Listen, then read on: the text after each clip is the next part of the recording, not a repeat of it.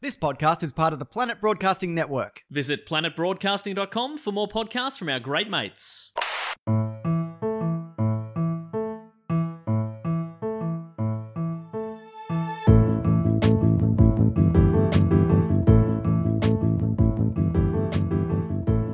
Hello and welcome to another episode of Do Go On. My name is Dave Warnicky and I'm sitting here in a house in London with Jess Perkins and Matt Stewart. Hello. Hello, we're in London, baby. I don't know how many times over the past 3 years I've had to tell you this. We're not in London, baby. No, this time we are in London. I've been saying it every week for 4 years and we're finally in London, baby. Yes, we are in London, baby, and it's a suburb just outside London, baby, and it's lovely. It's lovely here. For context, we are halfway through the tour when we're recording this. We did our show in Bristol last night. Yes. We've driven up to London today. Yes. I did the driving. And you smashed the driving. Yeah, the car is ruined. Yeah, but... Unless the rental company is watching, then In it which is case in it's absolutely fine. What do you mean? tip-top nick. Could not be any better. Don't even look at it If anything, closely. I've improved it. Yeah. I got under the hood, did some modifications, I fixed things. So And you parked it so well, and we appreciate that because it meant that I didn't have to park it. yeah, we would hate for that to have to happen. But yeah, we're halfway through the tour. It's going really well. The shows have been really fun. We've met lots of nice people, and we're very tired. Name one. One Name nice person. Judy. Okay. Really? Oh, I was very thinking of Trent. Trent was also very awesome. good. Yeah. Trent was really nice. You name one then. Scott was a lovely man. No. Sorry, Scott. Sorry, Scott. I thought you were nice. Scott knows what he did, Yeah. Scotty doesn't know. so don't tell Scotty. Well, you get a little edit point there. Explain to new listeners what this show's about, Dave. Well, if you've just stumbled across this show or you've been told to listen to it without any context, what we usually do here is take it in turns to report on a topic suggested by a listener. And it is my turn to report on a topic that Matt and Jess don't know what it's going to be about. And we love it when you report.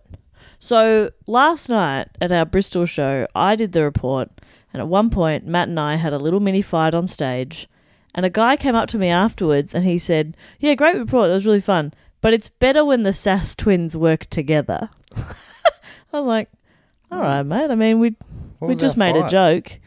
I said that you talked over me when I talked over you. It was a fun joke. That's a good bit. It's a good bit. Probably. We were working together Yeah. to create laughter. Mm-hmm. But anyway, my point was that when Dave does a report, Matt and I get to just sit back, relax, and sass. And talk over me. Yeah. Okay, now we always get on to topic. I'll stop you right there. No, good on you. Keep it up. Thank you so much. We always get on to topic with the asking of a question. Yes. Beautifully put. My question You're to in the you- land of Shakespeare and you're starting to talk like him, I imagine. Because I don't think there are any real recordings of him. Do I not bleed? Oh, that's one of his. It's one of his very best. Now, my question to you. Me? Yes. And you, me? Jess. Thank you. Now, I've been accused of doing a lot of reports on disasters lately. And I say in for a penny, in for a pound. Here's another one. Oh, no. My question is, which volcano erupted on May 18, 1980? 1980? Do you know this one? Was it in a film? I know there were two films that came out about the same time. Were they based on real events? You think of Dante's Peak? Dante's Peak and another one was called, A volcano? forget, Eruption or something. Doesn't matter. Where was it, Dave? Hawaii? No, it is in America, though. In America? Mainland America. Wow, La La Land? Because that's where Fortunately. Dante's Peak was filmed. No. I don't know of any that recent. I don't think I'm going to know this. No, I'm not going to know either. Well, I'll say the first. There's two words here. It's Mount St. Helen. Helens. Yes, Mount St. Helens. well Oh. You played. did know it. No, I've heard those words together. But you're not aware that is a volcano? That No erupted? idea. I'm pretty sure that's a cafe near my house. Wow, that is a weird thing to name your cafe after. I think it might just be St. Helen. Oh, okay. So this is Mount St. Helens. I've added the mount. One of the I Oh, searched. sorry. I thought you meant the difference was that they just took the S off, and you're like, oh, that's fine. Mounts and Helen, no relation. Yeah, no, This it's is purely different. coincidence. I'd searched Dante's Peak and it came up with it autofiltered and other volcano movie. And the other volcano movie is called Volcano. They I jeweled mean, it out at the box That's office. super easy for you to forget. Yeah, it's hiding in plain sight. Yeah. Now, this topic was selected by the Patreon supporters, so we thank them for voting. Ooh, thank you. It was a runaway vote, this one. Right. Smashed the other two topics, which I also thought were very good potential stuff, but this was the only disaster. So in a way, if you think I'm doing too many disasters, blame the Patreon supporters. Because sometimes recently it's been really, really... It's been a tight race with the Patreon votes. Super close, yeah. So it's kind of nice to have a clear winner. Yeah, they definitely wanted this one, and these are the people that suggested the topic. And if you want to suggest a topic, there's a little link in the description of this episode. You can go to our website, dogoonpod.com, and I picked it out of the hat, suggested by 4 beautiful people, and they are Roy Phillips from Boreham Wood in Hertfordshire. Probably not that far from here. None of that sounded real. Antonia Daly from Lufton in Essex. That's also not real. That is also not very far from here, Lufton Essex. in Essex. Lufton. Lufton. Further away, Travis Alexander from Gulfport, Mississippi. Travis Alexander. 1 Mississippi, 2 Mississippi, 3 Mississippi. There's a lot of Mississippis. Which one is he from? Number 4. Okay. You nearly got there. And finally, from Victoria, British Columbia in Canada, Darcy Williamson. D. Willie. Willie Good to D. have you on board. So thanks to those people. Now, so you guys don't know too much about this topic then, I imagine, if you I don't know haven't heard of anything. it. No, unless it was one of those movies was based on it, because I definitely saw Dante's Peak. The only scene Pierce I remember Brosnan's from in it. Dante's Peak is where the grandma sacrifices herself, jumps into like a boiling water, and because their boat's stuck and she has to get them to the shoreline, she jumps in and sort of wades towards the end, and then she dies from What a horrific burns. What a fucking legend. What a legend. What a spoiler. Thanks. Oh, I'm sorry that I ruined Dante's Peak. Yeah, you did. From 1997. You ruined Dante's Peak for me. Well, How do you know it's from 1997? is that true? Yes. Well, there you go. I remember 2 things about it. The year it came out and the scene where the grandma sacrifices herself to save the other. Fuck you. Sorry to spoil that. Fuck you. You've ruined my favourite film that I've not seen. But you She assume was it would saving be. it up. She was saving it I was for her saving 21st it up birthday. for my 21st birthday. Your 21st was going to be a screening of Dante's Peak. Yes, and now it's ruined. We should all watch it tonight. What do you reckon? Yeah, that'd be good. Or you've still got Volcano. Plan B. Yeah, alright, Dave, why don't you fucking spoil that one for me? A volcano kills people. Oh my god, Dave, I was being sarcastic, you monster. The twist is that the volcano was inside us all along. The real disaster here was Dave and his filthy mouth spewing hot lava. Literally. Sorry. Literally? Literally. Oh my god. Yeah. We are filming this as well, so if people go to the YouTube channel, they'll be able to see Dave literally spewing hot lava. Yeah, wow. I forget Evan's not here to Evan to Edit that in. in post. Okay, so Mount St. Helens is a volcano in the Cascade Mountain Range in Washington State. It can be found 50 miles or 80 kilometers northeast of Portland, Oregon, and 96 miles or 154k south of Seattle, Washington. I mean, I do appreciate that for reference, but it still doesn't help me place it. So, top left. top left corner. Great. And Trailblazers are from Portland, the basketball team. Is that what they're named after? Were they like lava blazes a trail in a way? No, I think they'd be much older than this 1980 eruption. Interesting. There you go. History's fascinating. Isn't it? To me, time isn't linear. No. You know, it's all occurring at once, and we're all like thoughts of our own imagination or some shit. That's what it is. That's what it means to me. But I think pretty deeply. You're a deep man. I'm wearing a t-shirt with a leaf on it, and I think that rings true right now. And that t-shirt is almost covering you. Yeah, I've eaten and drunk quite a bit on this trip. All your Well, that's a brutally not- public way of letting me know. I've put on a couple of kegs. But I could not see from my angle, so I was just like, what are you talking about? Let me just say that I could see from every angle. Oh, wow, okay. you can see right up my chuff, which is my belly button. Everyone's chuff is different. Yeah. Mine's my left ear. Wow. Wow. It's beautiful chuff. Every chuff is beautiful. Yeah. In its own special way. Every chuff is sacred. Mount St Helens gets its English name from the British diplomat Lord St Helens, a friend of explorer George Vancouver, who the city of Vancouver is named after. That makes sense. I didn't know that. George Vancouver. George Vancouver sounds made up. It and does I love sound fake, I know. George Vancouver. It's funny, I'm like, oh, St. Helens, obviously they've named it after some saint called Helens. But it was after some lord. Some saint called Helens. Yes. That's what you said. Yeah, multiple. I thought they went, well, we could name it after one Yeah, St. sure. Helen, but why not name How it do you after choose all a of them? favourite St. Helen, you know? Yeah. So many good ones. Can't narrow it down. Yeah, my favourite one is the one that ate berries. Yes. I love her. Mm. Not just because of berries, but also just her philosophies, you Yeah. know? She had a can-do attitude. Can One I of hear her some of her miracles philosophies? was she was able to blend berries into a smoothie Yes. before blenders had been invented. Yeah. She did it with her mind. She was a witch. They burned her. It's a fine line between Yeah, saint and witch, yeah. depending on who's looking at you. Because, yeah, you go, no, God made me do this. And they go, okay. Did he Miracle. or did the devil? Oh, but we don't like this one. Mm. We want an excuse to throw Kill her her. off the cliff. Yeah, that's dark territory.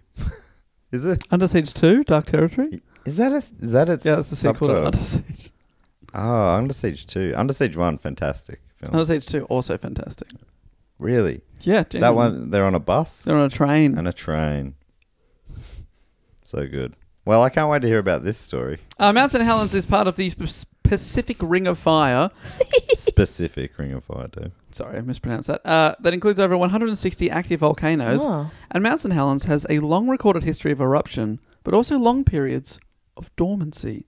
For example, when it erupted in 1480, that was the first time it had gone off in 700 years.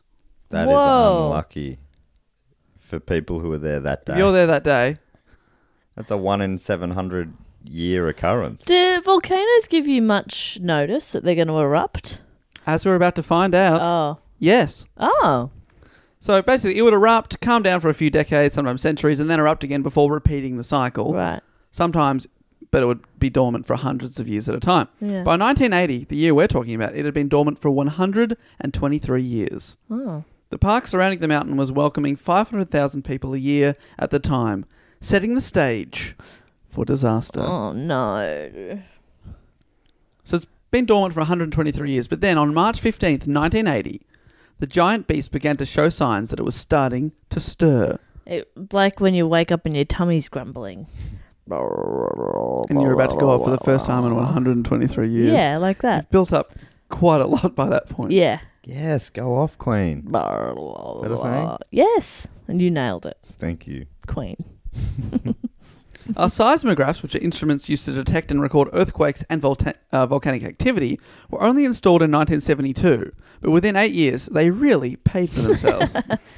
Because these seismographs measured a series of minor earthquakes that indicated something was happening. These earthquakes began to build over the following days, with over 100 earthquakes being measured before peaking on March 25th.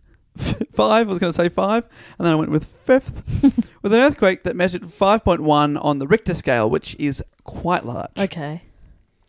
Aerial observations from planes and helicopters revealed new fractures in the surrounding glaciers, and numerous rock slides occurred. Oh. So a lot of activities kicking off here. Decent earthquake. A lot of monitoring going on, but early on there was debate in the scientific community as to whether these minor earthquakes actually indicated an impending eruption or it was just routine rumblings. Yes. So people are like, nah, mate, it's going to be fine. It's all right. From time to time you get a few rumblings, but it's not going to erupt. But other people are like, we got to evacuate people. She's gonna blow. She's going to blow, yeah. They're two very different views. Yeah, two very, very different views. I reckon if people were arguing over that, you'd go, well, let's go with the You conservative. play it safe, Yeah. right? You get them out. You get people out. One of the people who believed that the mountain might blow was volcanologist David A. Johnston. Oh, played by Pierce Brosnan, Yes. probably. And his mother sacrifices herself about 47 minutes into the film. Sorry about that, Jess. You're not though. You're not sorry at all. You keep bringing it up. It's like the opposite. It's like when you say you're sorry. It's like it sounds pretty sarcastic. It does mean I'll never do it again, but I will do it again. But he also hasn't spoiled the first 46 minutes. Yeah, you get 46 minutes of enjoyment. Yeah, 46 minutes of really getting to love that grandma character. Knowing she's going to die the whole time. Piece of shit. Sorry about that. Well, it was filmed in 1997. She's almost definitely dead now. And we can take some solace in that. Is that what you're saying? She's always definitely really dead now. Yeah, does that make it better or worse? I don't know. David A. Johnston, he's one of the characters that I'll talk about a lot in this piece. He was born in Chicago in 1949. The Windy City. And in 1971, he graduated from the University of Illinois with highest honors and distinction in geology. His obsession with volcanology took him across the US, and he later completed a PhD at the University of Washington. His work on volcanic gases brought him to the US Geological Survey in 1978, where he was assigned to expand the program for monitoring volcanic emissions in Alaska and the Cascade Range. So he's building up his CV here. Part of the aim of the program was to work out changes in gas chemistry and whether that provides clues of impending eruptions or not. And when this started happening at Mount St. Helens, David A. Johnston was one of the first geologists on the scene. He was part of a team of scientists sent to investigate the potential volcanic activity. And he's turned up. He's one of the people that says, yes, I reckon this is going to blow. And blow hard. He didn't think it was going to be a very good time. No, this is going to blow. This party blows. Let's get out of here. Let's get out of David, here. this isn't a party. This blows. David is described on the United States Geological Survey website as, quote, Dave was unaffectedly genuine with an infectious curiosity and enthusiasm. But perhaps his most essential quality was the ability to dissipate cynicism. He looked for, saw, and thereby encouraged the best in all of us. Was. Yeah, I Quite. heard was as well. He dies tonight. Well, this happened 39 years ago, so he's almost certainly dead. Tonight. Okay, but I reckon he dies in the eruption. Uh-oh. Also, side question, was Van Halen's song Eruption named after this? Yes, but that's another spoiler Okay. for my report. 'Cause And I it was will- also written slightly before, so it was kind of a premonition. Yes, it was. He predicted a lot of things. Wow, Eddie. What a guy. You know what I mean? Who's that? He actually had... All right, funny. that person from pop culture who didn't know them Also, their a song month Jump. ago. Their song Jump was telling people what to do when the volcano Oh went my off. god! But If you put Panama was where they should escape to. Yeah. Getting hot for teachers, something you could do in your new life. If you survive, hook up with a teacher. Treat yourself to hook up with a teacher.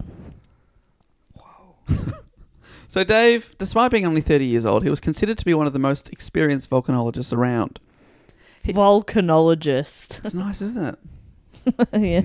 Sounds like a nerdy thing. Well, you're welcome. Shame. He had actual hands-on experience with an eruption from his time in Alaska, where he monitored a volcano of a similar type to Mount St. Helens. So he's got experience. Despite this, not everyone's listening to him. On March 27, 12 days after the first activity, red-hot magma from within the volcano began to rise inside the mountain and came into contact with icy water at the top of the mountain. And when extreme heat is added to extremely cold water, you get steam. Is that? And that's bad in this case. So, well, it's got to go somewhere. Can you tell me quickly the difference between lava and magma? Is one hot, one's hard Magma's and one's soft hotter? or something? Oh. Is that Liquid, right? Hot magma. I'm guessing that's liquid, and then lava's like Yeah. sludgier or something. I think maybe it's different layers. I'm not a volcanologist. Okay. Despite being named Dave, the same name as our hero volcanologist, our favourite guy. Do you know? So you don't know the difference. I technically don't. You technically don't. No. You just don't. It's okay. It's all right to Only not know. technically, though. Just say I'm not sure. That's you fine. got me on a technicality, all right? And the technicality is not knowing. Okay, so magma has hit ice cold water, Ice cold water. and that has made steam. Steam, and this caused the peak of Mount St. Helens to suddenly burst open, Oh no! and 6,000 feet of steam blasted into the air, and a 250-foot wide crater, 75 metres, formed on the summit. 6,000 feet high. Yeah, it just went, poo! Wow. The mountain was relieving some tension. Okay, I've been there. We're going to blow off some steam sometimes, and I believe that's where that phrase comes from. Oh. 1980. Yeah, that volcano had a big night out. Yeah. Do you want to hear, according to earthobservatory.sg, what the difference between magma and lava is? Yes, please. Magma is composed of molten rock and is stored in the Earth's crust. Lava is magma that reaches the surface of our planet through a volcano vent. There you go. Different layers. Cool. You basically were right. Thank you. And yeah, so lava is Once it's out. Is- when it's out into the air. Into but the it is still it's still kind of magma. Yeah. But magma isn't lava. Yep. You know, it's Not like yet. tortoises Whoa. and turtles, sort of. Yeah, it's totally like If that. that helps you understand. It's sort of like how butterflies are caterpillars, but caterpillars aren't butterflies. Do you know what That I mean? helped me understand. That helped me. Do you know what I mean? Thank you, Jess.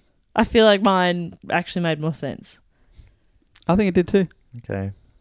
But good try, Matt. Good try. So steam's blasted through. Now there's a 250-foot wide crater on top. And people are thinking, oh, That's not good. shit's going down. Smaller eruptions continued at a rate of about 1 per hour throughout March, then decreased to about 1 per day in April until they stopped on April 22nd. Oh, they're in the clear. Great. Oh, great. Well, we can wrap up. This mountain's a bit of a tease. Oh, Dave. Oh, I'm going to erupt. No, I'm not. No, I'm not. Everyone's like, oh, maybe we're safe. Oh, here I go. Just kidding. But just in case, Governor Dixie Lee Ray. Dixie Lee Ray What a name. sounds like the character in Parks and Recreation who is a porn star who turns to politics. Dixie Lee Ray. Okay. Is the character named Dixie Lee Ray on the show? No. It's similar. something great, though. It's kind of like tortoises and turtles. Tortoises and turtles? Yeah, it's a bit like that. Dixie Lee Ray issued an executive order on April 30 creating a 10-mile red zone Uh-oh. around the volcano. Anyone caught breaching this order without a pass faced a $500 fine, quite a lot of money back then, or 6 months in jail, quite a lot of time back then. Wow.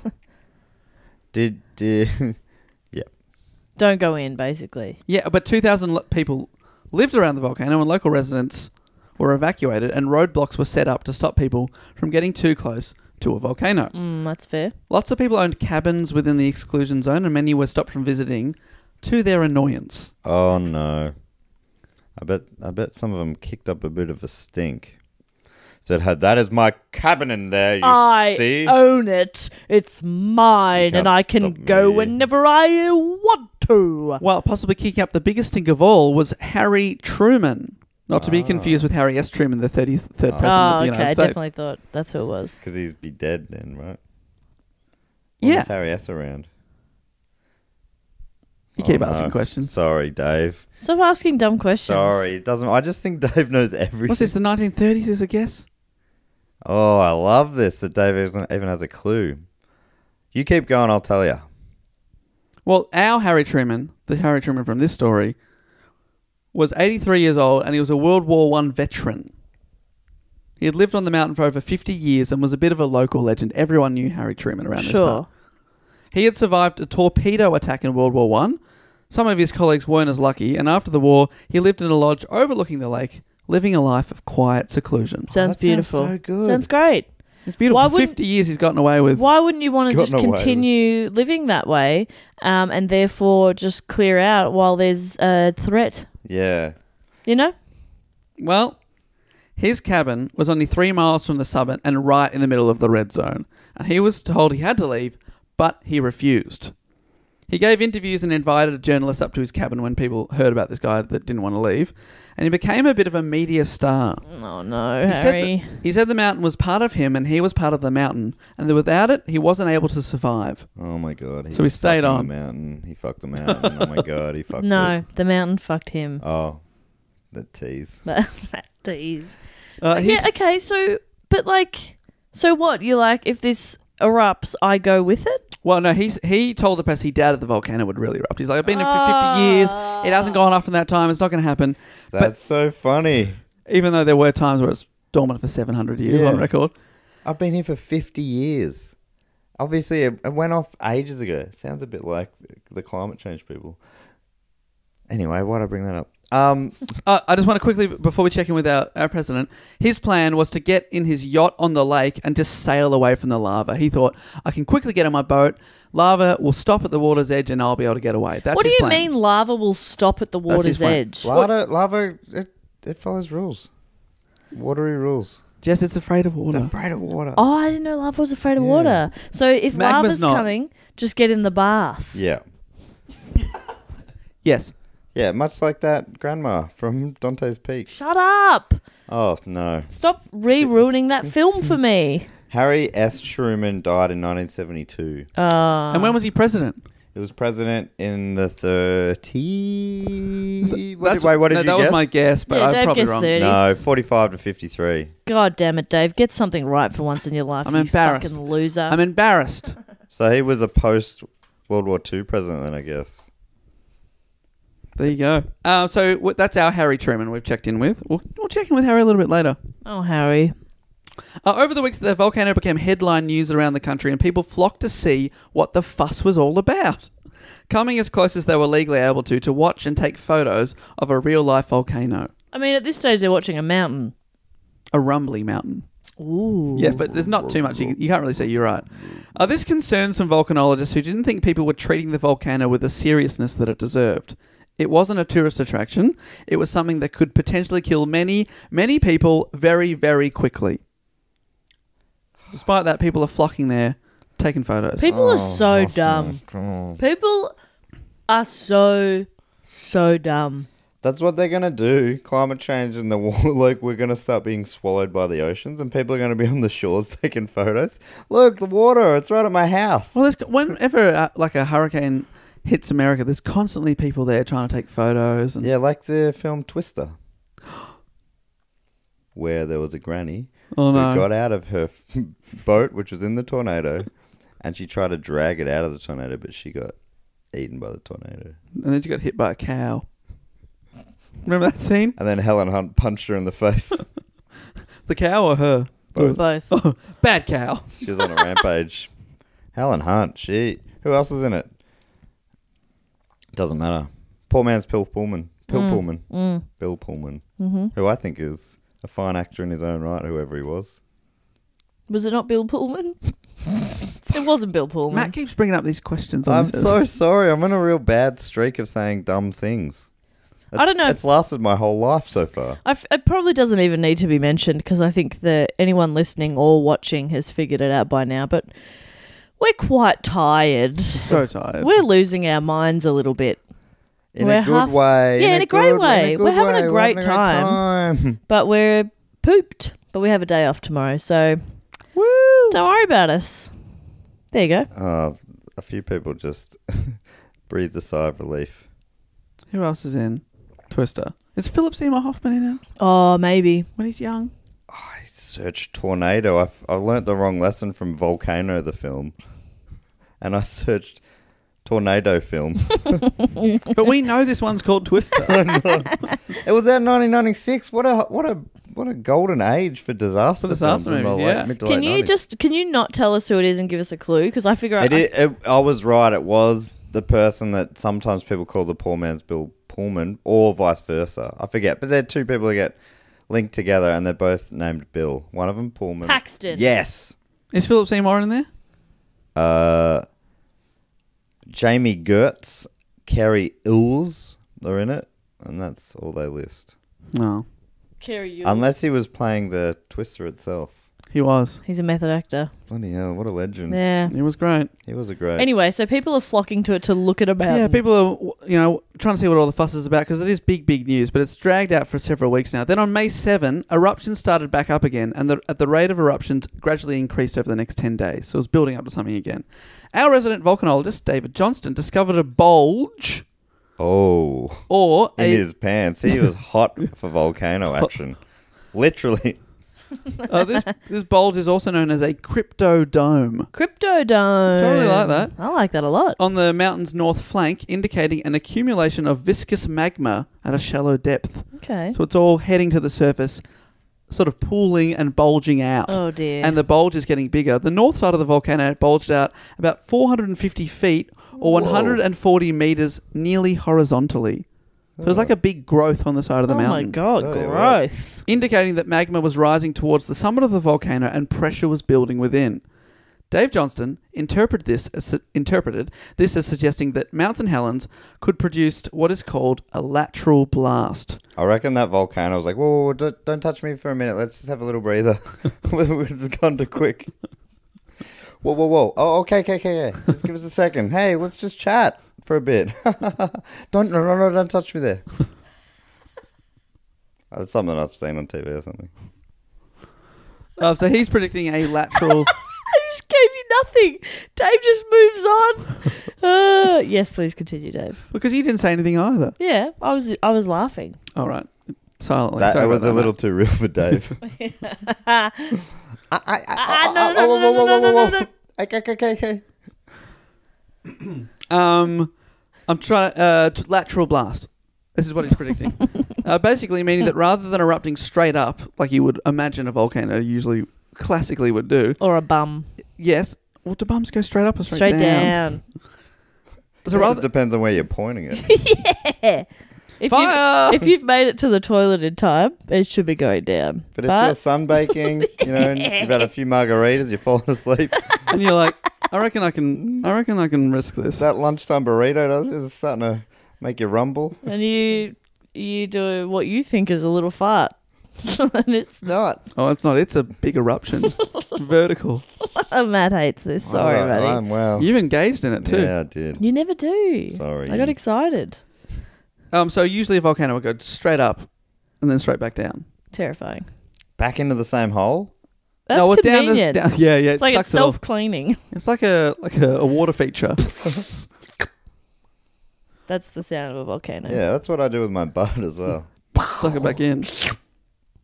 That's so awful. Seal it all up. Don't think about that too much.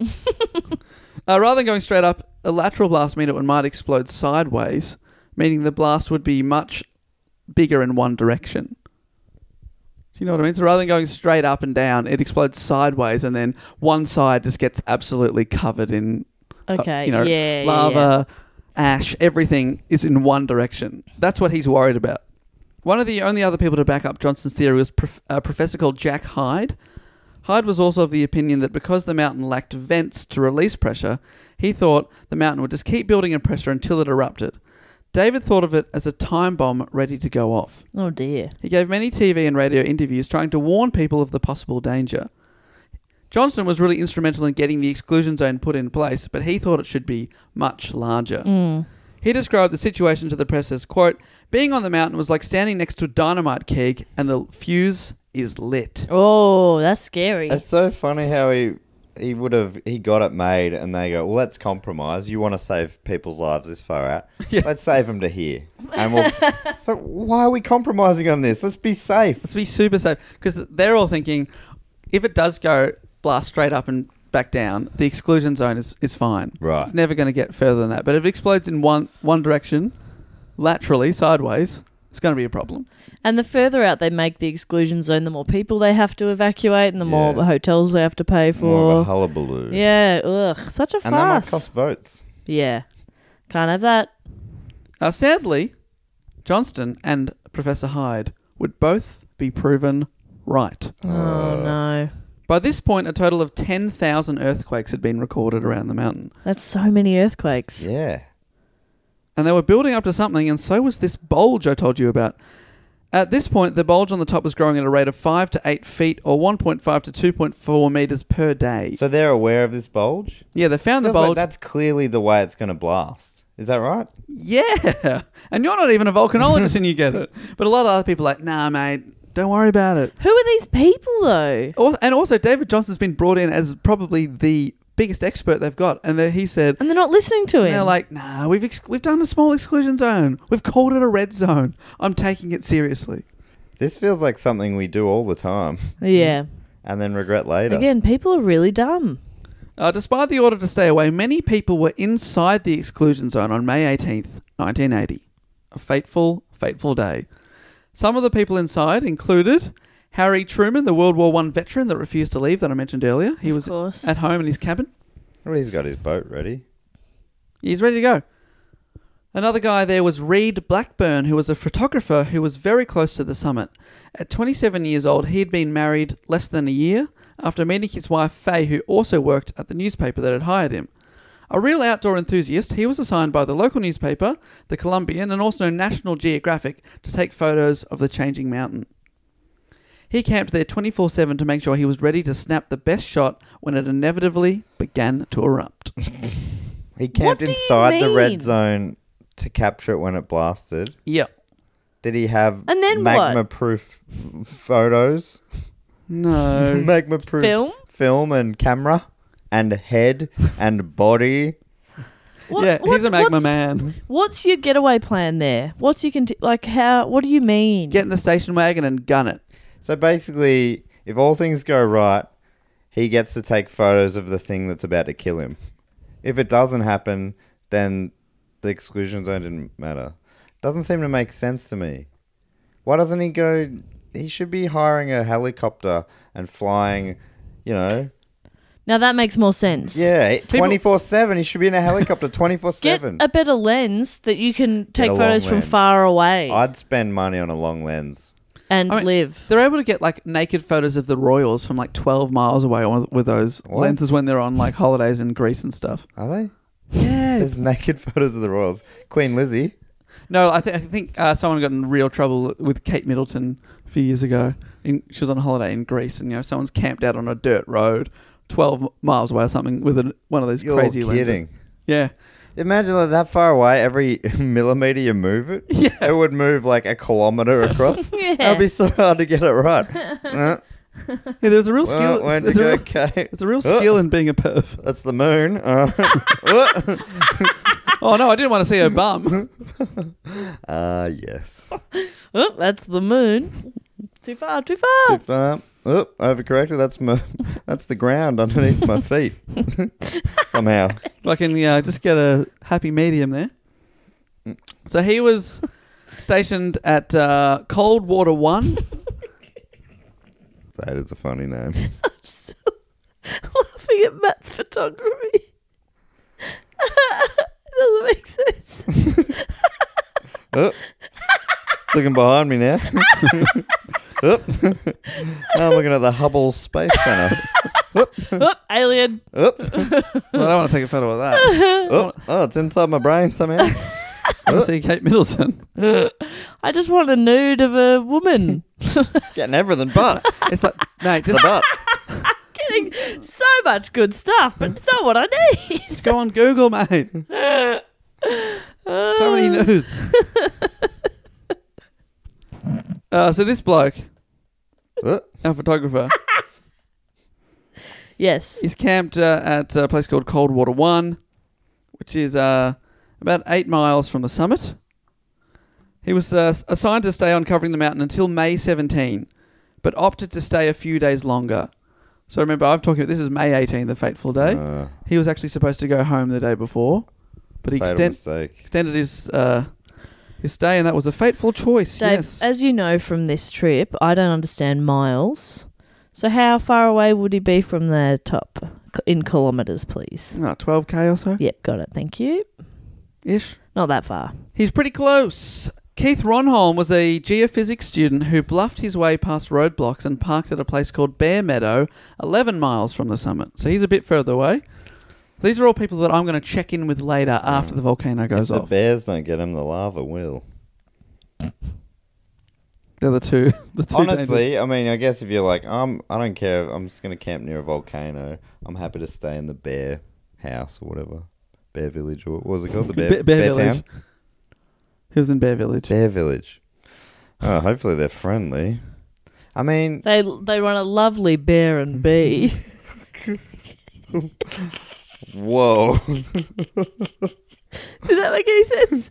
Bear, bear, the B&B in this case stands for bear, bear. B&B.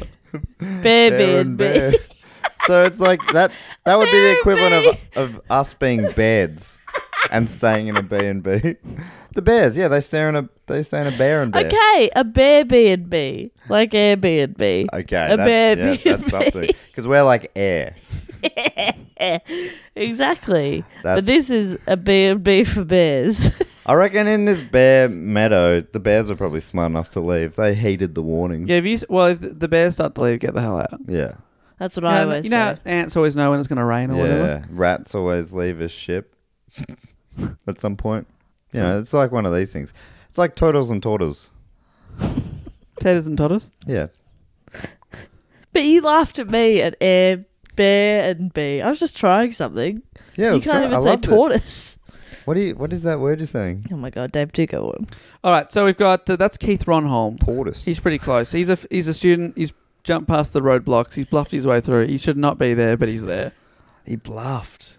It doesn't feel like What's this is his going story? to end well for him. because he's a geophysics student. I think that he was telling them that I've got to monitor some stuff. I'm allowed to be here. Did he say, I've got to check out the CBUs on the On the- BFHs? And the sheriff was like, "I'm so bored. Just go. I don't Just care. go. I hope care. you Just go, die. please. yeah, Don't come I back." hope you're not supposed to be here. Oh, it's the people who have that need to get close to the action, knowing they're putting their lives on the line. But they mustn't really think they're putting their lives on the line. No, everyone in this situation thinks they're going to be able to get in a car and get away. Right. Fuck. Oh, this sucks. And we're going to find out if that's true. Oh, okay. Robert Landsberg was also there. He's another photographer, a bit older. He's 48-year-old photographer Robert Landsberg, just a few miles from the summit on May 18th. He's very, very close. He had visited the exclusion zone several times in the weeks leading up to that date. So he'd come in, take some photos, go home, did this many times. On Saturday evening, May 17, the night before, that fateful day, Robert camped near the volcano and wrote in his journal, quote, "Feel right on the verge of something," end quote. He was masturbating at the time. He was edging towards success, I'm so close right so now. to speak. He took a little break to journal. He said, he's saying to himself, Yeah. don't touch it. No, no, no, no, no, no, Let's just chat. Let's just chat. Let's just journal. Let's just journal. I'm on the verge of something here. Put a lid on that pen, please. Wow. So, okay. So he's camped over on the wrong night. Yeah, He was going home until then. Yeah, because he wasn't there all the time. He just happens to be there on this night. The following morning, Robert woke early and drove a bit farther up the road, stopping less than 4 miles west of the volcano summit. So he's very close. Once there, he put his camera on a tripod and not knowing what he was about to capture. Wow. His journal survived. That's a good sign that he would have. If lava's going to take a human, it's going to take a piece of paper. Or is paper lava-proof? Yeah, paper's lava-proof, but people aren't lava-proof. Right. We conduct lava. Is that true? That's true. We're lava conductors. If only we could conduct it to go away. Yeah. Go away, lava. Hey, you get out of here. Get out of here, lava. You chase it off with a broom. Get out of here. Just sweep it away. So that's Robert Landsberg. And, of course, David Johnston, our friend, was stationed at the observation post Coldwater 2, 6 miles from the mountain's summit. He knew that in order to understand volcanoes and to protect the public, sometimes scientists had to put themselves at risk. But on May 18, he wasn't even supposed to be there. Harry Glicken, who was another volcanologist that looked upon David as his mentor and advisor, had been working for 6 days straight, and David agreed to cover Glicken on May 18th. Finger glicking good.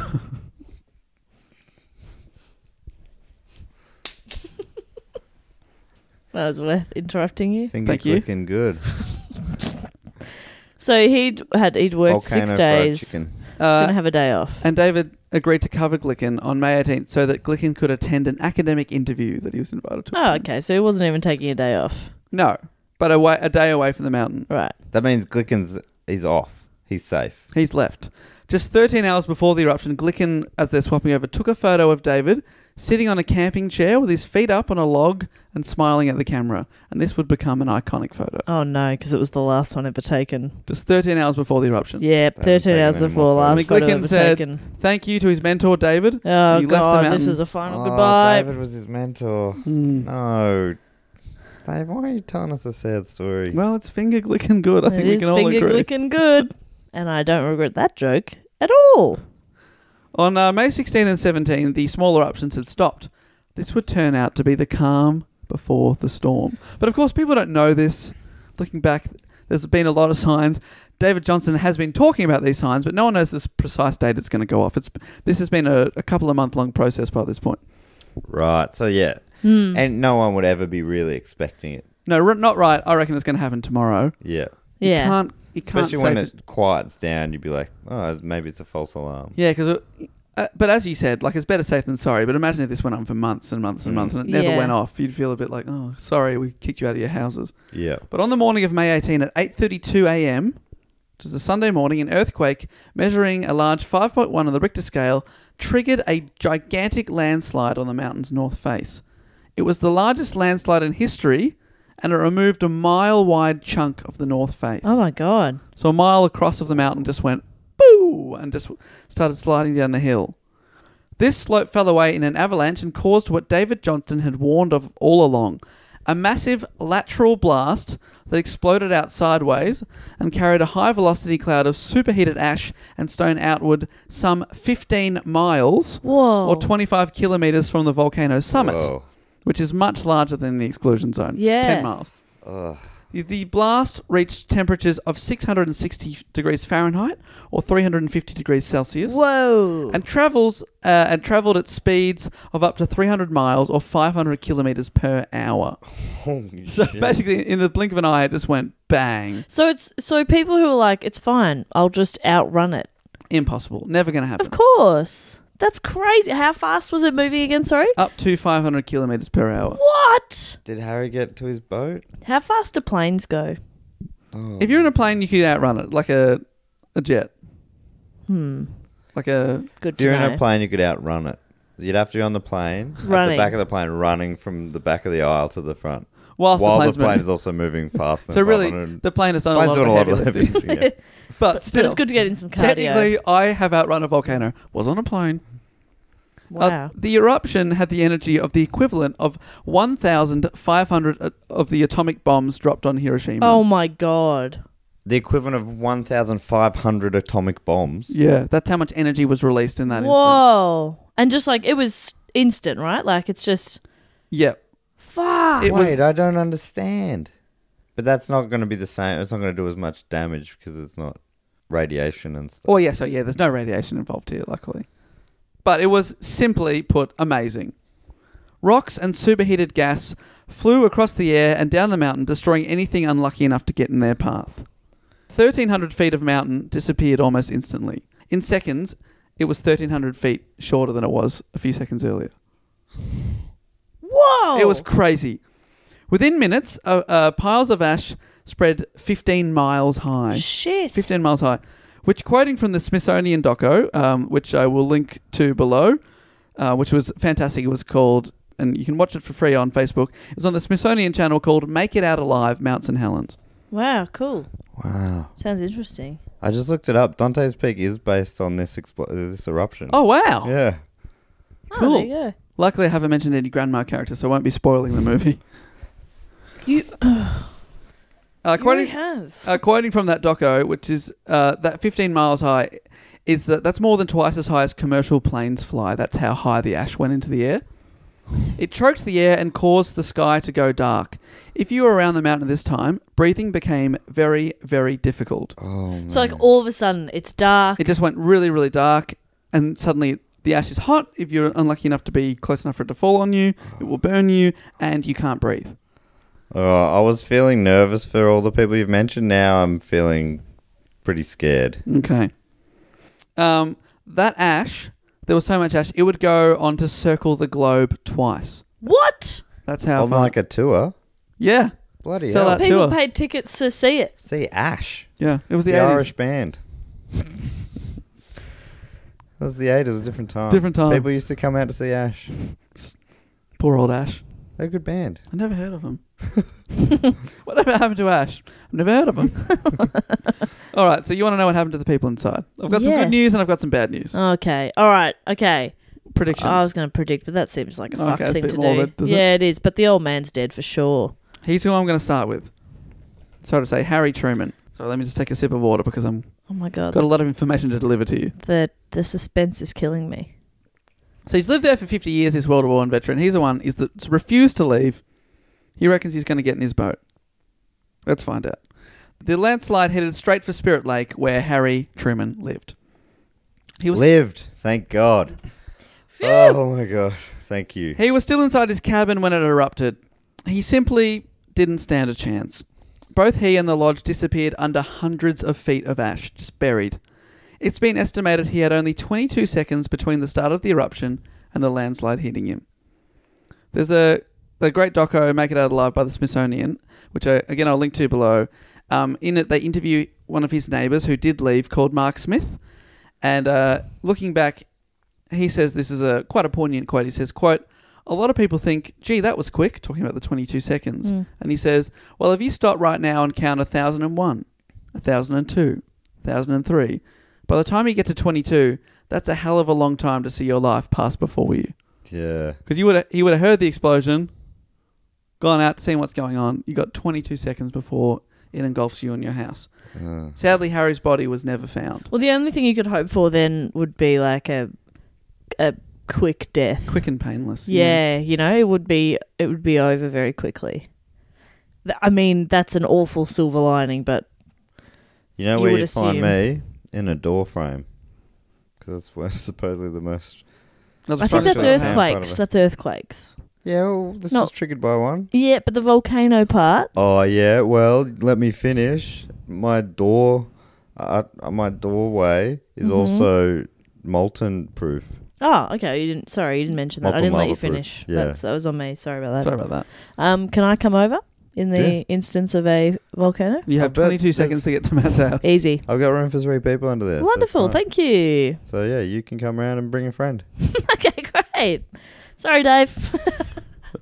You're dead. Oh, no, don't. No, don't Dave's probably holidaying on some sort of a pricey one online. Yeah. He's probably eating a pie He'll on miss the it. top of a dormant volcano mountain. Am I a prize pig? Yeah. In all the right ways. Thank you. I mean, you've won a prize for liking pies and a prize for eating a nachos. Yeah, but he entered the competition. I'm not... Hang on. I'm not having a go. I'm just saying it's amazing. I feel attacked. Oh, no, I was saying like you got to be in it to win it. Yeah, no, thank you. No, I was attacked by Matt, not you. You were defending me. I appreciate that. I was not attacking. I was saying it's amazing. Yeah. It's crazy. It is. It's silly. It is silly looking back. Sadly, Harry has died. Mm-hmm. Keith Ronholm, he's the geophysics student that's bluffed his way in. At the time of the eruption, he was quietly reading in his truck. He heard the huge eruption and landslide and still in his underwear grabbed his camera and just started shooting, taking incredible pictures of the massive blast cloud before realizing, hey, that's actually coming this way and very, very fast. He started to get dressed while still taking photos. Getting dressed, still taking photos, okay. He had to But we know this story. That's a good sign. He had to decide in the blink of an eye, do I stay in shelter in the truck or leave and try to outrun the cloud? At the last possible moment, he decided to make a run for it. He jumped in his car and decided to just drive. He began to think, oh no, I've waited too long. Don't get dressed. Don't get dressed. So he puts on pants, takes some more photos, puts on the shirt. Get in the car. And that's what he's already in the car. Just drive. He's driving and he's thinking, I really regret that photo. It's kind of like when we missed the plane the other day. Yeah. Should not have taken that piss. Should not have bought a magnet. Should not have pissed on that magnet. Yeah, it was weird that you did that. A similar life and death scenario. Yeah. Whilst driving down a dirt road, he looked back over his shoulder one last time and he took a photo. Stop it! Driving. Stop taking photos, you dickhead! But we've seen these photos apparently. I'm feeling good about this one. It's an incredible photo. It shows a giant wave of ash gaining on him and smashing everything in its path. That's a powerful photo. It really is. The cloud overtook his vehicle and suddenly everything went completely dark. So the ash caught up with him. Even with the headlights on, he couldn't see the road in front of him. So to avoid an accident, he pulled over. He just had to wait it out. The whole time wondering, am I going to be buried alive by ash? Or have I made it far enough away that it's just going to be like a foot of ash and that when it calms down, I'll be able to drive again? But he's thinking, if it's like 10 feet of ash, I'm going to die in this car. Wow, so what is ash? I think of ash as being a thing you just like, just shoof off. Shoof off. No, well, because when it comes shoof out, off ash. It's like very, very hot. Yeah. And there's also gas in the air, so it's very difficult to breathe in. Right. And you can't see anything, so it's a horrible situation to be in. As he stayed in his truck, he saw a glow coming up behind him. Oh my God. He started to panic. He's thinking, holy shit, that's lava. I'm about to get melted. But as it got closer and closer, he realised it was the headlights of another car. 2 people were on each side of the front of the vehicle and were giving directions to the third person as they drove. Oh, smart. Because in the car, you can't see anything. But if you're out, you can see a little bit. You can see about maybe a foot or 2 feet in front of you. Right. So they're crawling along and they're just feeling their way. So he can follow them. And they're yelling out, turn left, turn right, that kind of thing, crawling out. Getting their slipstream. They happened upon Keith in his car, and he joined the others, and they very, very slowly headed back towards He town. got in their car. That makes even more But sense. wouldn't it be hard to... It's hard to breathe. It's very hard to breathe. Fuck. So, yeah, you do not want to be an asthmatic in this situation. This chance encounter turned out to save Keith's life. Wow. If he'd stayed put, he would have died in that truck. Whoa. Only later did he realise that people much further away lost their lives that day. And if he'd stayed put, he would have been another victim. Holy shit. Just those people were driving along and they gave him a lift. So, Keith survived. Whew. So many, like, spur of the moment, life or death decisions to make. Crazy. Staying or going and that sort of stuff. So he just kept making the right decision. Although stopping eventually was wrong, but it ended up... Yeah, that's right. Because, I mean, if he kept driving, in theory, he might probably have would have driven off a crashed. cliff or something, And then yeah. he'd be stuck. So he's alive. Reed Blackburn, the photographer working for the newspaper and National Geographic, started taking photos when it started erupting. And even took the time to write down times and shot numbers in his log. So I guess back in the day what you do, you take a photo, wind it on, and then you'd write down a description of the photo so it's easier to catalogue later.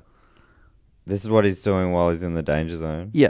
A volcano is erupting and he's taking time to do that. He's a real professional, but this cost him valuable time, and unlike Keith Ronholm, he didn't actually have time to start driving at all. So by the time he got to his car, he just wound the windows up and hoped for the best. Sadly, the ash was just too much and he was just way too close. The following day, his car was discovered, buried up to the windows in ash, with Reed's body still in the front seat. He had died of asphyxiation. Fuck. His notebook that recorded the photos survived and gave an indication of his last moments. Sadly, his photos didn't survive. Ah. So you The could log they was could worthwhile tell in a kind of way. what time he died because of what Yeah. he'd written, 8:34 description. But if he didn't take those photos and log it, it's just, some of these people are so dedicated to their gigs. Well, you may have got away. Again, most of them, I've never experienced a volcano. You don't know. You're miles and miles away. You don't realise how quickly it can it's just so change in a quick. second. Yeah. Robert Landsberg, our other photographer, was also way too close to the blast. As the cloud of ash and hot rocks bore down upon him, Landsberg, realising he had no means of escape, just kept taking photos until the last possible moment. He then wound the film back into its case, placed the film into his camera into his backpack, and then laid himself on top of the backpack Oh my God. in an attempt to protect its contents. Incredibly, his sacrifice worked. What? His body was found buried in the ash with his backpack underneath 17 days later, and whilst the photos were slightly damaged, they did survive and were later published in National Geographic. Amazing. Whoa. So it's his final moments. Imagine that moment, realising, I'm going to die here. I Just wanna- keeping taking photos. This is the best I can do. Right, that's amazing. Yeah, because you'd think, well, who knows what you'd think, but I imagine some people would be like, I'm going to die, fuck everything. Yeah, or just panic. Yeah, or panicking. Stand there going, what do I do? What do I do? What do I do? And But it's it all just over. sounds like he so calmly Yep. went, well, I'm gone, but I want to leave something behind. Wow. Amazing. Yeah, and I'll be posting lots and lots of photos of the eruption. There's so many good ones, but I'll be taking the one. I'll definitely post Keith's photo of him turning around in the truck, and also some of Robert's ones, which are amazing. They are damaged, but like that sort of adds to it because you realise this man died taking these photos. Wow. Absolutely amazing. David Johnston, our volcanologist, was just 6 miles away from the summit when it erupted. The pyroclastic flow, which I remember watching documentaries on volcanoes with my dad as a kid. That's the thing you got to be most scared of in an eruption.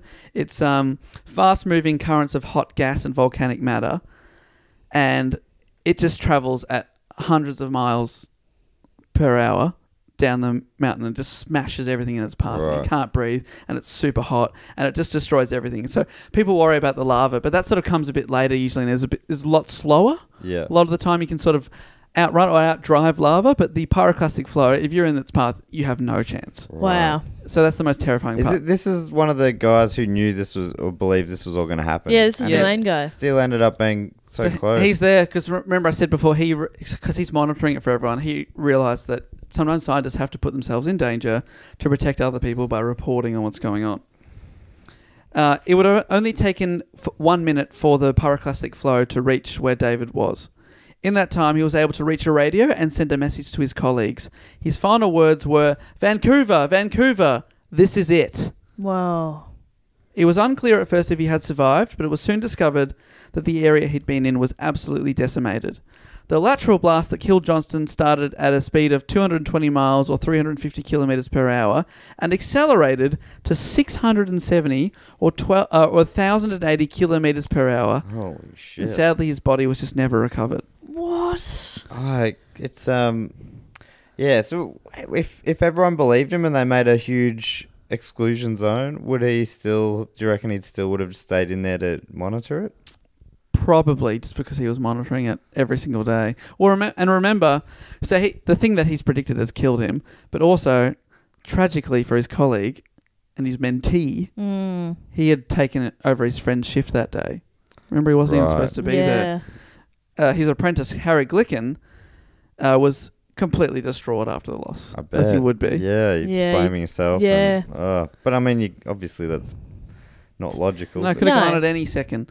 In a cruel twist of fate, Glicken was also killed by an eruption at Mount Unsen in Japan in 1991. This makes Glicken and his mentor Johnston the only two US volcanologists to ever be killed by volcanic eruptions. They're the only two. The only two. Oh, wow. That feels like a curse. Isn't that crazy? So you'd feel guilty this whole time. I was supposed to be there. I should have been killed by that volcano. Then 11 years later, he becomes the only second ever US volcanologist to get killed by one. Right. That's like, what's that that horror movie series where the death would always come from? Final Destination. Final Destination. Yeah. Couldn't live it. So sadly, David Johnston is one of the victims. So far we've had one survivor. I've had that one you survivor. mentioned. And so much luck. So much luck to get Yeah. Wow. I'm going to tell you about another person I haven't mentioned before. It wasn't just people in the exclusion zone that were affected. 36-year-old Jim Szymanski was working as part of a team of 4 members of a logging crew because it's surrounded by forest there. And that actually people did kick up a fuss later on saying one of the reasons they thought the exclusion zone wasn't larger is that it was a big logging area. And some people said, a possible reason, that would have stopped the logging. Right. Which would have cost, millions of dollars potentially. So they just went, don't worry about it. Keep the logging going. That was a criticism afterwards. But Jim Szymanski was there with 3 other people. The crew were logging 12 miles from the mountain and were outside the red exclusion zone when it erupted. He was far enough away that when it first kicked off, he and his 2 colleagues with their chainsaws had no idea. They just kept logging until their 4th colleague, who had refused to work on Sundays, he was just camping, came running down towards them. Then the blast hit and the men were just knocked to the ground. The ash began to fall and it was so hot it melted Jim's gloves onto his hands. What? How gross is that? So, proper workman's gloves melted onto his hands. Still on the ground, after being knocked over, the ash started piling on top of him and his colleagues and it was burning their skin. Oh my God. His lungs were also burning from breathing it in. It was so hot, his first thought was, oh my God, I'm being covered in lava. Oh, shit. He felt like he was on fire. Incredibly, tough man, he was able to get up despite the pain. Oh my God. It was almost completely black and difficult to see, but he was able to find his 3 colleagues and they too were alive, but only just. They tried to seek relief from the burns by heading down to a river that usually runs cold, but it had turned into grey muck because all the ash. Yeah. And then later on, mud flows actually took over. It was an awful situation.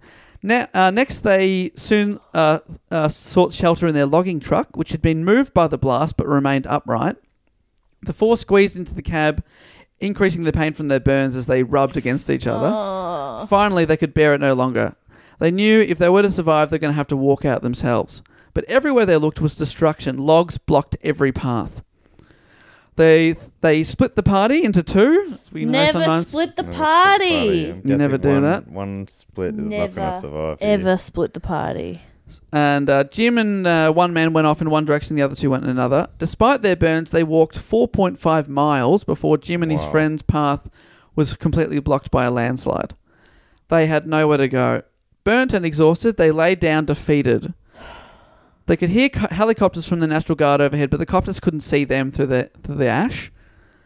So basically, they lay there for hours. Oh my God, no. Jim would later say, boiling too much, that he basically wondered, how long is this going to take? Preparing for death. Sort of hoping that it would, can we speed this up? I'm in a lot of pain. A quick death. Their lungs were burnt, their skin was burnt, they had no energy, but they refused to die. And then they heard a helicopter, this time much closer than the others. Jim looked up and he could see it. He barely had enough strength to lift his arm to signal it, but he did. The helicopter tried to land, but the ash made that a very difficult task and also blew more into Jim's face. Fuck's As closer it sake. gets, the more ash kicks up. Yeah. Eventually, the pilot, bit of a hero, was able to land, and Jim and his colleague were rescued. He spent months in the hospital and survived, whereas sadly, the other 3 men, including the other man rescued, did not succumb to their injuries. Yeah, I think 2 of the other men, they tried to make it through a flooded area and just sort of never able to get through it. And the other man just succumbed to his injuries, the burns and everything else. Of course.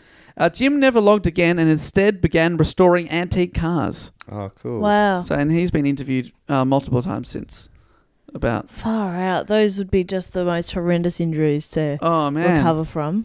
Yeah. But that's... he survived. So amazing. Crazy survival story. And there's lots of other stories about that. I've just sifted a few of them. The effects of the eruption were felt across America and the world. Complete darkness occurred in Spokane, Washington, which was 250 miles or 400 kilometers northeast of the volcano. Wow. So 400k away, the ash is so thick, it's turned to nightfall. Within minutes, a pile of ash spread 15 miles high, which I said before. The ash would circle the globe twice, which I did mention earlier, but that is just crazy that it would just... in Australia, we were detecting ash in the air. Like, crazy. Maybe not people... it's not like when we have a bushfire and you can smell it, but instrumentation from scientists, they could sense that there was ash in the air. It's like in Chernobyl. They could detect the radiation. Oh, yeah, that's right. They detected it ages away. The eruption also melted entire glaciers in the area. Whoa. Which is melting a glacier. No, they take, millennia to form. It just melts it. They're gone in minutes because they're right next to the volcano and then hot ash just lands on it and it melts. And these cause lahars or volcanic mudslides, which cause further destruction. Oh, that sucks. So the water melted, caused a flood. It combined with all the ash and the dirt and gross mudslides started. The thermal energy released during the eruption was the equivalent of 26 megatons of TNT, and the eruption caused over $1 billion in damage, equivalent of $3.3 billion today. Well, that's so much. And that's US dollars too. So it's 5 trillion Australian. Oh. Quick maths. Well done. That's a lot of scamulians.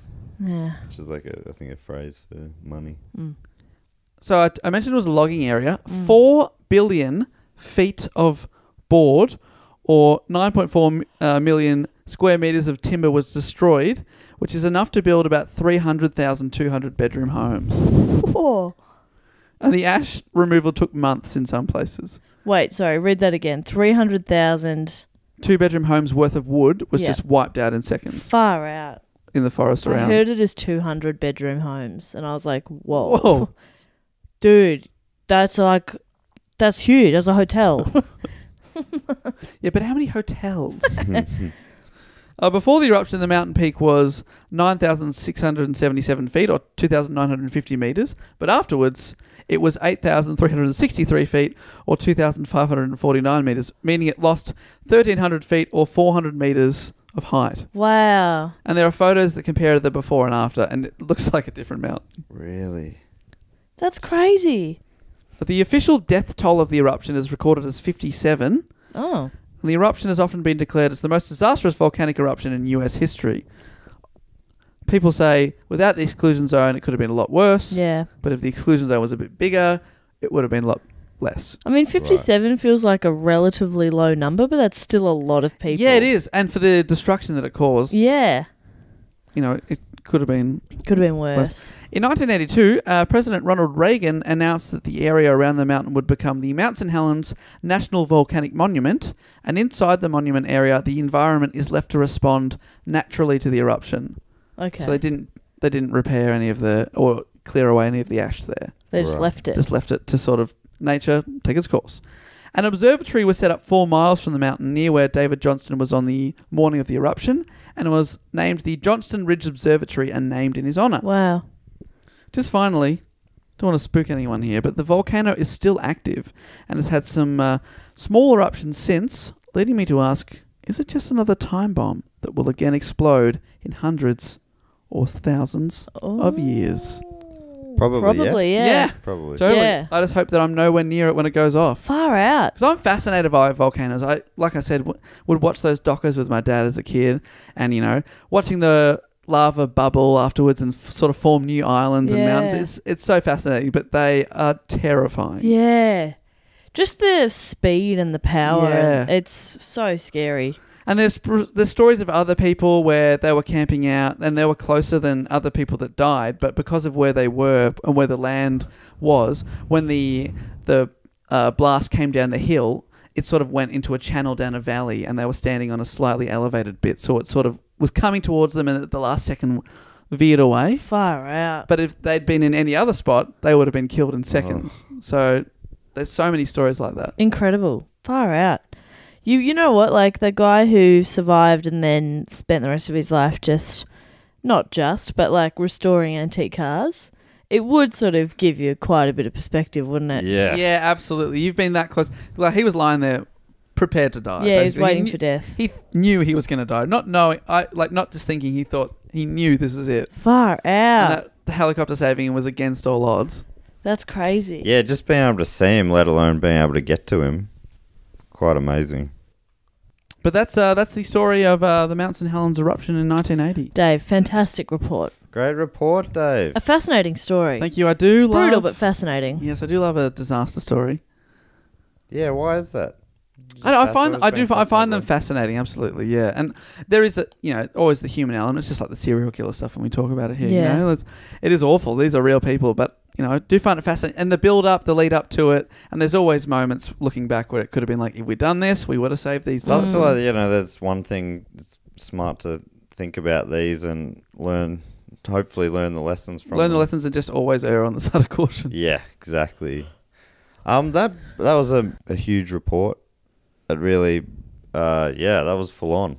I don't know if I'm feeling particularly fragile or something, but I was like, towards the end there, that was something. Yeah. Sorry, I tried to finish with a man's heroic survival just to sort of pick it up at the end there, but it is really sad. Tragic that for those 57 people. Yeah, but I think, you can... It's not the kind of story I would look into naturally, so I appreciate you doing that. For Hear Us at Do Go On. That's the show we're doing right now. Hey, Dave, on another different note, the people who help make this show possible are our Patreons, and they support us at patreon.com/dogoonpod. Yes, and we love those people. We love them with all of our hearts. Absolutely. They And make this show, like you say, minds. possible and make our lives a lot better. And one of the rewards you can get if you sign up there at patreon.com/dogoonpod on the Sydney Scheinberg Deluxe Memorial VIP RIP edition, as you get to give us a fact, a quote, or question. There are also other great rewards like bonus episodes and other such things, shout outs and whatnot. In the fact, quote, or question section, you get to do any of these, any number of things. 3. Any number of Fact, quote, question. Boom. And this week, we've got a couple. One is a fact from Nathan. And Nathan has given himself the title, because you have to give yourself a title as well in this section. He's given himself the title of Chief Beverage Analyst Officer. Interesting. Okay. Nathan, I like it. Interesting. That is a fascinating title to have given yourself. Thank you so much, Nathan. And your fact that you've given us is, it's brief. I love that. Right to the point. You ready for this? Yes. Take it all in if you can. The medical name for your butt crack is intergluteal cleft. That makes sense. I've never heard that. I've never heard that either. Me either. Intergluteal cleft. It does make sense. For your butt crack. That's a beautiful fact. Thank you so succinct. much. Thank and you, one more Nathan. time for his job title. Chief Beverage Analyst Officer. Thank you so much. Does that mean he'll bring us beverages? Yeah, and then, is he analysing the ones that we already have? Oh, okay. Making sure they're not poisoned? Oh, that's great. Your Thank taste tester. Yes, that's right. He goes, no, all good. Then hands you You're hands us clear. the drink. Yeah, I like that. He has to wait a few days to make sure there wasn't anything wrong with it. Yeah, he tastes our drink several days ahead. We're always having 3-day-old milk. He anticipates our wants. Yes. Thank you so much, Nathan. And also, I would love to thank Odie Matthews, who's given himself the title of Junior Vice President of Coming Back to the Patron. He left for a little period. But he's back. Bigger, badder, better than ever. OD. And Odie has asked a question, and I probably mention this every time, but I don't read them until I read them. So I think I nailed that last one. That was great. Basically had Latin in it, and I didn't even stumble. But Odie asks, since y'all, he's American, I think, since y'all have done so many different reports, I was wondering if there were any from the beginning of the pod that you wish you could do again with new information and skills on writing reports. That's a great question. That is a good question, Odie. Yeah, that's an interesting one. I think, I'm trying to think of some of the earlier reports I did. Yeah, a lot of the early ones, I think we were figuring it out. I think there's some topics I just wouldn't choose now. Like I wouldn't do the hottest 100 now. It's kind of quite a strange. Okay. And it's also because it's just all instantly out of date. Yeah. Because I did that in 2015. Yeah. It's been 4 of those countdowns since then. Yeah. I mean, maybe they hit if it was, I should have just done the origin of it, which is probably what I did. I can't even remember. But yeah, I'd probably love to do every report I've ever done again. I feel like I could always do them better. Yeah, you could always improve. You personally. Yep. Dave and I have always nailed it. Yeah, I feel like I've always nailed it. No, I think I could do the Beatles better. Left-handedness, I don't know if I would have done that. Yeah. I think that was I quite liked that as a report. Yeah, I find that. I like think those it's cool. sort of ones. Yeah, it's different. Yeah, it's not just like it's not an event or a person. It's Yeah, I like some of those ones that are Yeah. just, almost answering a question. What's the deal with left-handed? Yeah. Yeah. Or how do tattoos work? that kind of Yeah. thing. Yeah, I forgot we'd done that. That's I think that's probably one that I would like to do again. Right. Maybe we could Now do that you mention it. updates. But yeah, that's an interesting question. Yeah, great I question. should go back through some of the older episodes and. Don't put yourself through that. No, that's a good point. I did talk to someone at a recent live show who said they've just gone back to the start and are starting again. They said they just listened to the Spice Girls episode. I said, all right, my favourite Spice Girl, Scary. Is that still true? And she said, it is. Woohoo. And I said, and Jess's was Sporty Spice. No, Dave's was Sporty Spice. Sporty. And Jess's was Posh. Was No. my guess. Baby. Baby. Damn it. So close. It's not a spice. Baby. Did I do that report? One of you did. Or did I? Oh, it wasn't me. It could. Maybe it was me. No, it was you. Probably no, it was me. you. Probably it was me. you. Yes. Spice up your life. Go back and listen to that one again. Thank you so much to Odie for that question. Thanks, Odie. Thanks, Eddie. Good Dave, question. did you give an answer there? I'm sure there's ones that I'm like, oh, I wish I'd done. I could do that again. I think Agrippina the Younger was one that I think I could have done more coherently. I've heard just the some names. people say that it was a bit hard to follow at times. I wish that I could go back and be funnier on the Helen Calendar episode. That is one. Yeah, Because Matt and I sort of treated that with sort of, I think too much we were treating it with kid gloves, too worried to make jokes. But later on we've discovered, obviously, you can find humour around. I think we were worried that we'd look like we were making fun of Helen Keller, Exactly. a remarkable person. But we could have had more fun, I reckon, around the topic. But I think we were a little too nervous at the time. Yeah, we missed the start and never caught up. Yeah, and that was a good report by you, Jess, but it really should be our job to chime in with sillier things that don't make fun I of. know. And I was almost about to say that maybe that wasn't the best topic choice, but she's a fascinating person. Oh, absolutely. It's an incredible life. It's a great story. And there's been all sorts of stories that might seem inappropriate to. Yeah. Yeah, But at it's sort face of value. that's the delicate thing that we try and do. Do you know what, though? We could go back and do some that we've done 3 years ago, and it wouldn't even feel like we were redoing it because I've forgotten it all. Yeah. I'd be hearing it for the first time. I'd be like, really? I'd probably make the same jokes I made the first time because my brain has not evolved. That is true. It's a good question, Odie. As a brain scientist, oh no, that's not true. As a brain scientist. brain scientist. Brian. Another thing we like to do is thank a few of our other Patreons, and Jess normally comes up with a bit of a game. Yeah, a bit of a tough one with this topic. So disasters, volcano. Either we can name a volcano after them, Oh, yeah. or because you know how they named that sort of that area after David Johnston. Maybe we could name some sort of monument after them. Oh, okay. Great. You know what I mean? All right. And so we can go through statues or that. Yeah. All sorts of things. Yep. What do you reckon? I Heaps like of this. options. Yeah, great. So, kicking off, I'd love to thank, if possible, from Bandhagen in SE, would that be Sweden? Yeah, that is. I'd love to thank Emily Litwin. Emily Litwin. Yeah, that's right. Thank you so much for listening all the way over in Sweden, which I say all the way over. It's not that far from us right now, is it? Oh, yeah. We're still thinking like we're in Australia. I always think like we are. Sometimes we say stuff like, yeah, over here, and you go, oh no, we meant over there, Australia. And She's already got win in her name. So that's okay. So there's a monument ready to go. What? Litwin. So it's you'd think that's like some sort of a book prize. A Litwin. Yes. So I think it's like a Ruknama style massive book monument. And it's remembering people who read a full book in 1 year, which I'm yet to do, but everyone who does, they get their name etched on the bottom. Yes, on there. If they only read one, Wait, if they surpass one, what happens then? I've read a book in a year. Let's make it something that I haven't done. Something for me to 2 books in a year. 2 books in a year.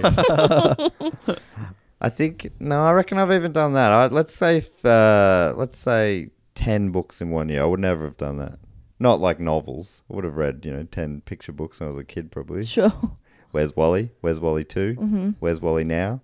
Where's Wally? Where the fuck is that guy? I've read all those. Yeah. So yeah, is that anything for Emily Litwin? Yes, I reckon it is. From Bandhagen, Sweden. Bandhagen. That's so cool. It's so cool that we've got a listener in Sweden. And I know awesome. actually quite a few listeners in Sweden, which is wild. It's awesome. It's very cool. Thank you so much, Emily.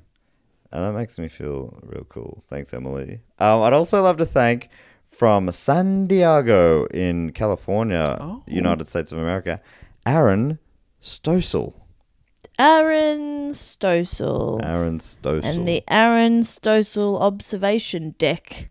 Okay. Oh, wow. What is he observing? Over a big cliff. Whoa. And people bungee jump off it. Really? that's And you cool. can watch from the observation deck. You can observe from the Aaron Stossel observation deck to see people jumping and then bouncing back. Yeah, it's really fun. Because that's what he did. Aaron, he hit some tough times, but he always bounced back. Always bounce back. And that was why it was a beautiful and apt dedication to him. Thank you so much, Aaron. Thank you, Aaron. Do you want to thank some? I'd love to thank some of these beautiful Patreon supporters. Now, I would like to thank from an unknown address. Ooh, mystery man. I love the mystery here. First name Frank. Oh. Last name West. Oh, that's a great name. Frank West. That's a Hollywood name. I think that we should dedicate a monument on a mystery island to him. Oh. Yes. So he can never find it. Yeah, but No one can. No one can. Oh, but we definitely made one. We definitely made one, but Yeah, you'll never find There's it. a photo of us standing next to the monument, which we'll email it him. We've got his email. That's about it. Okay. Frank West. And I believe it's a giant question mark because this is the mystery man. Yes. And what does it represent? Mystery. Intrigue. Oh, intrigue. It's just like you get a monument for being most intriguing. Oh, okay. And how about we bury treasure at the foot of the question mark? So if you are able to find this mystery island and dig it up, the treasure's yours. And you'll And need to did follow Frank these donate it? questions 3. No, we've just dedicated it to Frank. It's Oh. coming out of our pocket Okay. because we appreciate his support so much. It's going to cost us many millions more dollars than he's donated to us, but Hey, that's the price you pay. thank you, Frank West, the mystery man. Who knows where you're from? Who knows? I'm predicting Mozambique. Mozambique. That's my hot tip. All right. I would like to thank... Now, I've got the location of the next person. They are in Tempe, Arizona. I would like to thank Andrew Jacob Greenfield. Oh. Greenfeld. So sorry. I've added in an I there. Andrew Jacob Greenfeld. AJG. AJG. AJG. Okay, I'm trying to think. What are some other monuments you can have? What about an obelisk? An Am I saying obelisk? that? Obelisk. Which you pointed out one the other day when we were in Dublin and also said it wrong. Yeah. Obelisk. It's an obelisk. I like adding extra letters into words I vaguely remember. And is this like a classic Egyptian obelisk? You know, they often... European people would steal those and put... There's one in Paris. Yeah. Standing up there. But this one, we're building it from scratch, from stone from the local Arizona area. Oh, great. Local tribute. Yeah, local tribute. That's nice. And it's a tribute to all of those people who've stood up for what they believe in. That's why it's an upright obelisk. Oh, that's good. Love that. And Andrew Jacob Greenfeld's done that. He does that every day. He stands up for what he believes in. And what he believes in sometimes is questionable. But that's not the point. The point is he stands stand up for your right to believe in whatever you want. Andrew Jacob Greenfeld, thank you so much. All the way from Tempe, Arizona. We appreciate you. I can see from there. Tempe baby. That was a punchline of a joke that I cut from the show this year. Tempe baby. You should put that back in. I'll That's put good it back stuff. in. Maybe I'll use it next year. I'd also like to thank a little more local to home, but very far away from where we are right now, in Ballarat in Victoria. Ah, the rat. The Rat. That's where my grandparents live. I would like to That's where thank Plugger was born. Sandy Ty. Oh, Sandy Ty. Hi, Sandy Ty. Sandy Ty, what an honour to be thanking you today. What? I didn't know you were from Ballarat. Me either. And Sandy, actually, the monument that's named after her is a giant gold nugget. Oh. Because Ballarat was a gold panning. Gold rushing town. Gold rushing town. Oh, built on the gold nugget's back.